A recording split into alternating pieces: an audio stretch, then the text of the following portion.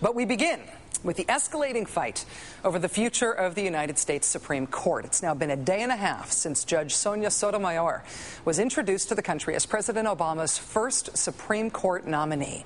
Criticism of her from the right started immediately from conservative advocacy groups. It then picked up steam among conservative commentators and is now coming from elected Republican leaders and those who aspire to be elected Republican leaders someday.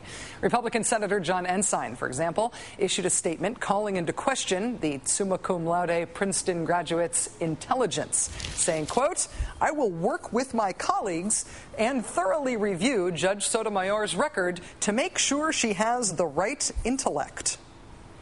Republican Senator James Inhofe of Oklahoma issued a statement expressing his concerns about the nominee and saying the Senate needed to assess, quote, "her ability to rule fairly without undue influence from her own personal race, gender, or political preferences." Yeah, I remember Inhofe grilling Sam Alito about whether he saw things as too much of a man, about whether him being white was going to affect his judgment too much. Non-elected Republicans have gone a few steps lower with their attacks. For example, here's former senior advisor to President Bush, Karl Rove. I'm not really certain how intellectually strong she will be. She has not been very strong on the Second Circuit. She's not liked by her colleagues. She's not particularly respected by her colleagues. Mr. Rove followed up that appearance with a debate last night at New York City's Radio City Music Hall, at which the moderator, Charlie Rose, asserted that Judge Sotomayor was smart. Mr. Rove responded, quote, "Not necessarily. I know lots of stupid people who went to Ivy League schools." Former Republican Congressman Tom Tancredo was one of many Republicans to pounce on Judge Sotomayor's statement that her background as a Latina gives her a different perspective than judges who are white and male. Mr. Tancredo blasted that statement on MSNBC's The Ed Show yesterday. I'm telling you, she appears to be a racist. She said things that are racist in any other context. That's exactly how we would portray it. And there's no one that would get on the Supreme Court saying a thing like that except for a Hispanic woman. Which is why how all those other Hispanic women judges got there as well. Free pass. Former Republican House Speaker Newt Gingrich chose to make his contribution to the Hispanic woman judge is racist derby by Twitter. He said, quote, "White man racist nominee would be forced to withdraw. Latina woman racist should also withdraw." Between calling her stupid and racist, her critics on the right have also found time to criticize Judge Sotomayor as just plain unqualified, as someone who is taking away a job that maybe rightfully would be held by another white guy. Here's the executive director of the conservative organization, the Committee for Justice. This is someone who clearly was picked because she's a woman and Hispanic, not because she's the best qualified. I could certainly see red and purple state Democrats balking at it, and she may very well have to withdraw her nomination. She'll have to withdraw. Echoing the notion that she was only picked because she's Hispanic was MSNBC political analyst Pat Buchanan, affectionately known here as Uncle Pat. She is also an affirmative action pick, Chris. Clearly, the president was down to 4 choices, all 4 of them women, and he picked a Hispanic. Taking that line of attack to its extreme was conservative talk radio host and Fox News host as well, Glenn Beck. It's just like, hey, Hispanic chick lady, you're empathetic? She says, yep. They say, you're in. That's the way it really works. That's the way it really works. I have been wondering. This is the character thus far of the opposition from the right to Sonia Sotomayor. Will it work? Will calling her stupid and racist and Hispanic chick lady stop her from getting this job? Probably not. Barring something unforeseen, Judge Sotomayor appears to have the votes she's going to need to get through. That's not secret information. That is Washington common wisdom. It is plainly evident to everyone involved. So the second question is, why do this? And that's a calculation about political capital.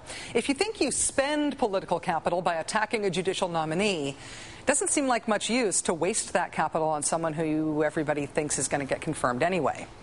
If, on the other hand, you think that you build up your political capital, you build up your political profile, you increase your political power by attacking a nominee, then it makes sense to come after a Sonia Sotomayor with both political barrels. And then it makes sense to ask, what kind of Republican Party and what kind of conservative movement is this fight building. Joining us now is Mark McKinnon, former media advisor for President George W. Bush and advisor to Senator John McCain. He's now a contributor to the Daily Beast. Mr. McKinnon, thank you so much for being here. Thanks for having me on, Rachel. Let me ask you about the sort of premise of my analysis here, which is that Judge Sotomayor is probably going to be confirmed no matter what the criticism is, unless something that we don't know about now comes to light. Do you think that's an appropriate assumption? Well, not only is it an assumption, the minority leader of jurisdiction, Jeff Sessions, said that he thinks that she'll probably be confirmed, that there won't be a filibuster, and that there's a good chance that he could end up voting for her. And so, yes, I think it's very likely that she will be confirmed. I just think that this is a classic example. You know, in politics in both parties, there's just a reflex to shoot at anything that moves. And wouldn't it be refreshing if just for once a Supreme Court nominee like this gets named, who has clearly has qualified, strong credentials, nominated by a former Republican president? Wouldn't it be nice if just for once a political party and members of that party just saluted and said, you know what, nice play? You know, I could say the same thing about Justice Roberts when he was picked in the Democratic response to him. But the Republican Party right now is clawing its way to the bottom. We've got 23% of the American electorate supporting them, seen as a sort of, you know, bitter partisan party right now, and a sort of anti-immigrant, anti-Hispanic. And I just think that this sends a lot of the wrong signals to independents and soft Republican voters out there who are leaving the party in droves. And you say that as a Republican, as somebody who loves the Republican Party. I say it as a proud Republican and, you know, as a progressive and moderate Republican. But I just would hope that there's room for us still. But there's a lot of voices in the party that seem to be crowding and shouting us out and shouting us down all the time. Well, let me ask you about one of those crowding and shouting incidents right now that's been getting a lot of attention, and that is the attacks on Colin Powell. And I don't care so much about the attacks on Colin Powell from Rush Limbaugh, because I feel like Mr. Limbaugh sort of is his own dynamic. But there have been very sharp attacks against him from former Vice President Dick Cheney. Mr. Cheney sort of dialed that back a little bit in an interview on CNBC, but they have had this back and forth. What do you make about that? What do you make of that? Well, at the very least, there's. By the way, I was glad to see Dick Cheney did dial that back today and explained his comments. He said he was sorry. He thought that he had left the party and was glad to learn that he hadn't. But nevertheless, there's been a lot of bad body language toward people like Colin Powell and Colin Powell specifically in the party. Sort of suggesting that, you know, unless you swallow the hard right Republican orthodoxy, that you know, that there's not room for you.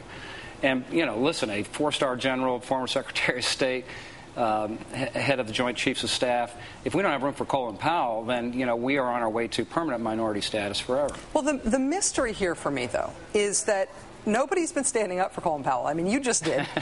But that's not actually been part of this dynamic. It's pretty lonely out here, I'm afraid. It really is. And it seems like, I know that Colin Powell endorsed Barack Obama, and I realize that is a political sin that he committed in the eyes of his fellow Republicans, just as it would be on the Democratic side if you'd had somebody of his stature endorse the Republican nominee.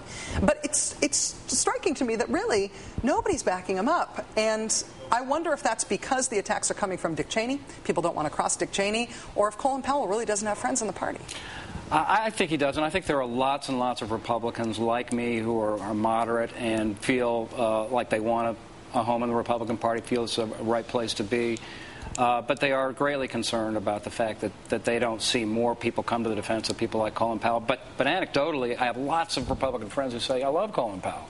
You know, we need more Colin Powells. We're losing Republicans in the Northeast and a lot of parts of the country. But I don't want to criticize Dick Cheney? Is that the other side of it? Or I don't know. I just think that the voices on the Republican far right have just become incredibly amplified and sort of dominating the party right now. Now, there's going to be a struggle over the next 4 or 8 years to see, you know, it's a healthy debate and a good one to have. And I remember the Democrats having the same debate 8 years ago. So yeah, it's part of the physics of politics. Mark, the elephant in the living room here, which is a bad pun given what we're talking about, is that while the former vice president, Dick Cheney, is sort of everywhere, the former president, President Bush, is really nowhere. Not only no public appearances, but no comment on any of this stuff. I know you've known him for a very long time. Do you expect him to weigh in? Do you think he cares about this fight?